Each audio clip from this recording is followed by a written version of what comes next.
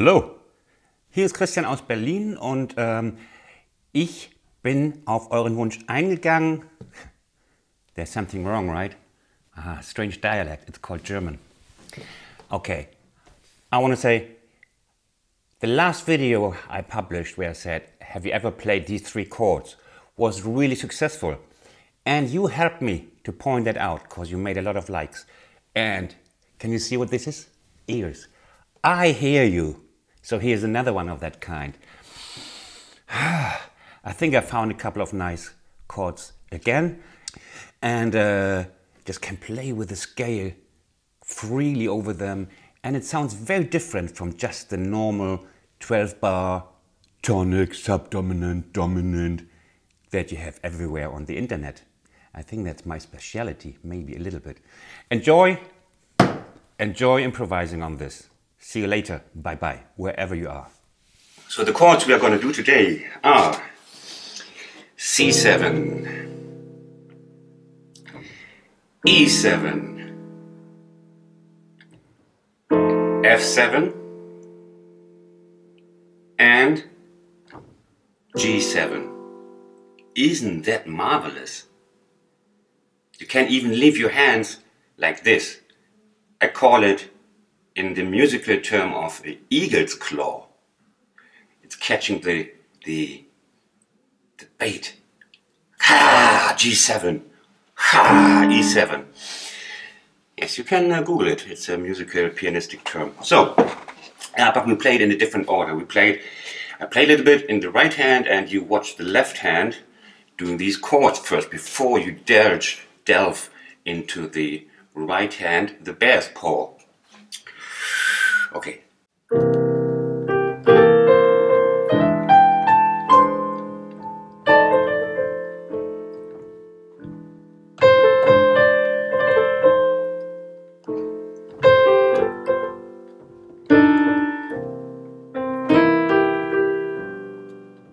Again.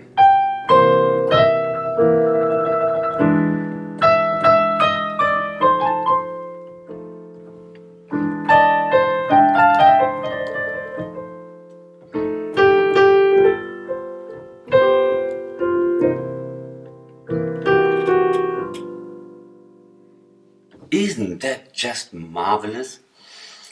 So what are we going to do? You see, the form is just a regular, I don't know, it's a regular 5.5 bars. No, it's 1 and 2 and 3 and 4 and 1 and 2 and 3 and 4, 2 bars,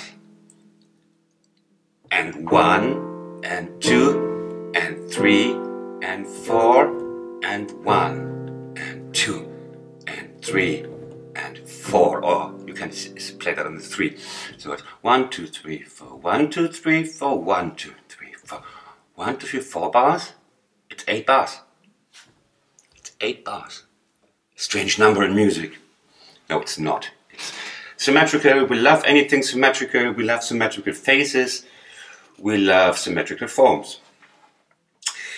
You see, 12 is also symmetrical, 8 is also symmetrical, and something like a 9/4 bar comes only with bands from jazz fusion like Mahavishnu Orchestra, who were under drugs all the time. That's why. People under drugs like unsymmetrical numbers. So, now, what are we going to play in the right hand? We play the major blues scale. And that, we repeat that, is this one. Does not have the minor 7 yet we can play it, but for the basses it's, and then we'll see what we can do with it. And I play you a couple of examples like last time, simple examples, and then I confuse you with more professional stuff to make you frustrated again in the end. That's good teaching.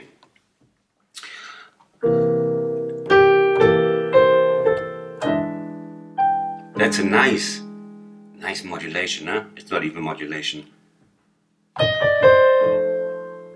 And we go back.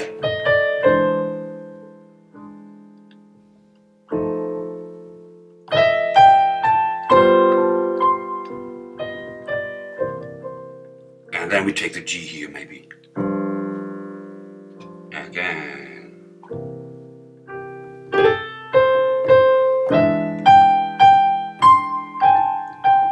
Now. Ooh! It's the magic triangle. With a little swipe here. And we go up again.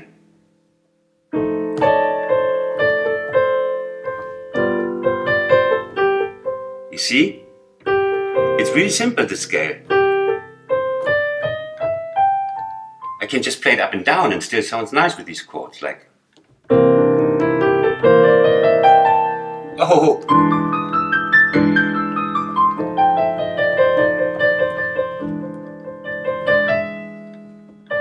And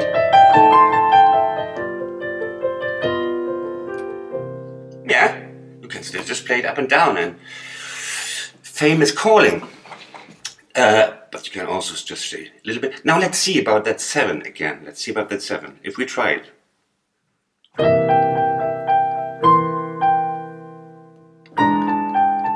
Ooh. Yeah, maybe. 50-50, depends on the context.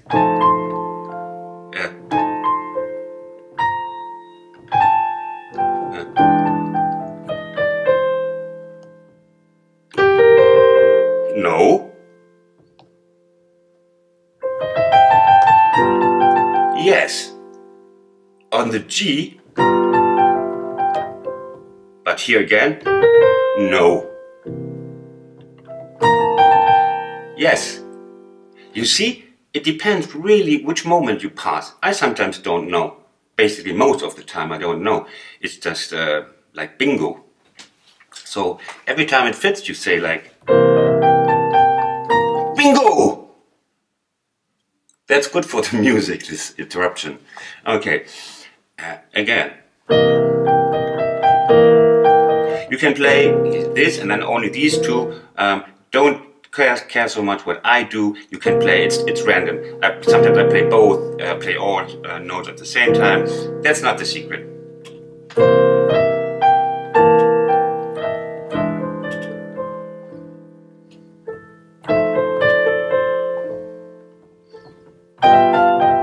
Oh, whoa. We have our third lick here. That is just great for this. Okay, so we can even put little licks in it we know already.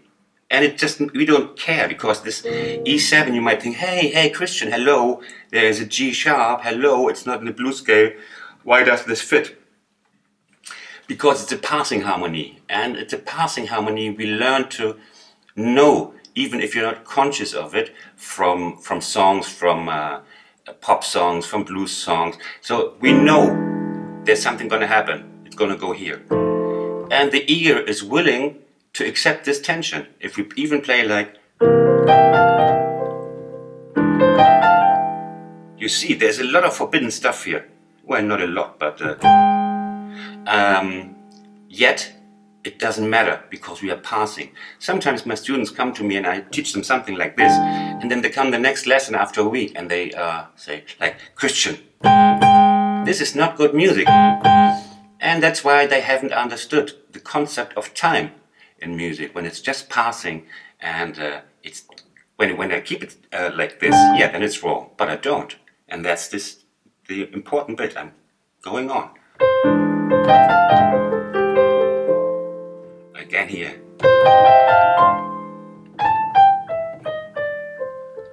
Try this one.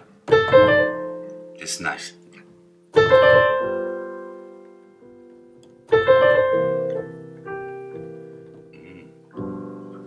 You can even play it here.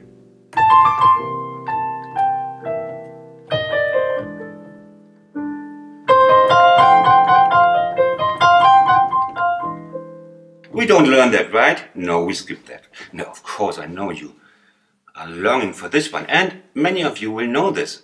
If you did a couple of my lessons and my improvisation school, the course, it's the drone lick. And it's almost anywhere, everywhere. So, and there you might ask,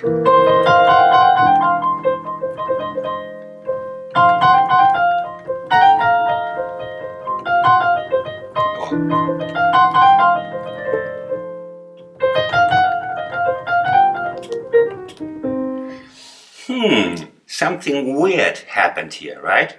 Because the blues scale is, oh, this is the scale underlying this is the minor blues scale, right? This drone is built on the minor blues scale. But before I said we play the major blues scale, which is this one, which doesn't have this one in it yet.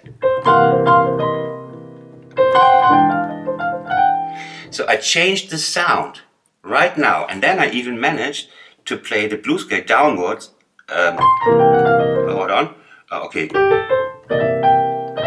Major blues scale. Now I play this. The drone lick with the minor blues scale. And then my ears already trained to the other blue notes. And then suddenly I can even play the 7. And now I can even play the 7 here.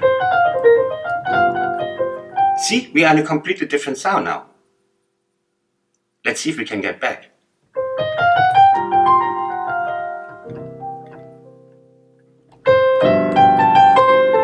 Yes, we can. Again, we play major blues scale, major third, then minor blues scale with a drone,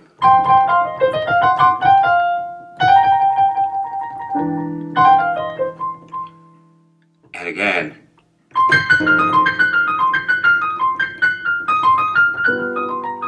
blues scale, and then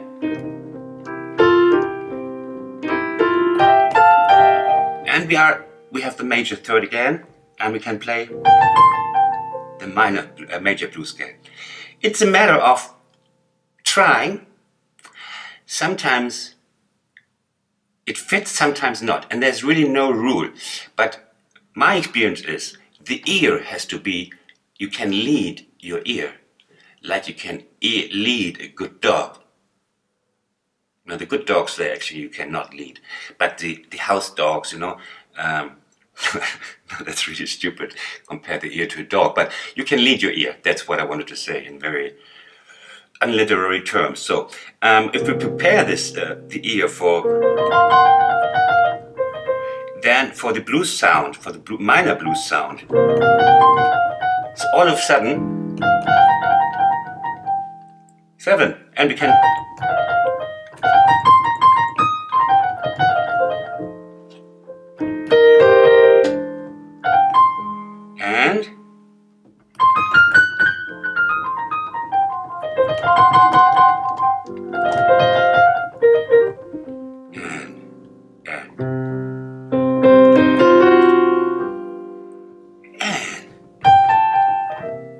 and go back.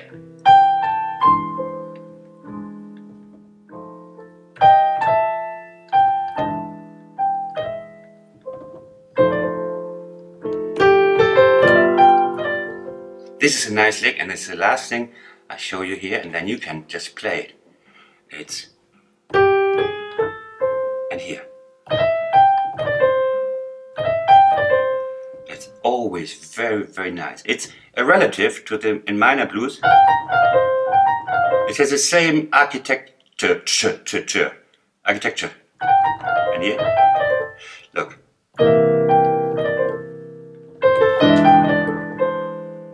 It was fast. Okay, I'm overdoing it to teach you. And again, swipe down here. You can just do this.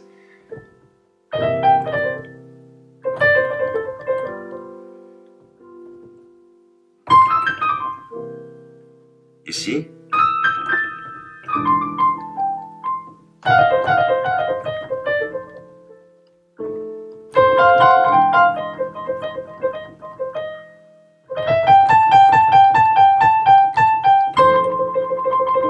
and some couple of octaves to give some meat to the whole thing.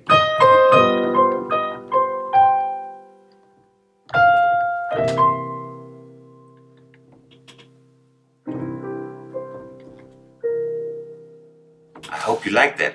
I think I like this. Yes, I liked it. Bingo! Bingo! I liked it. Thanks for watching. It was a pleasure. And it's Saturday morning here in Germany, which means on the other side of the world it's now Wednesday evening. That's I learned at school. Happy Wednesday.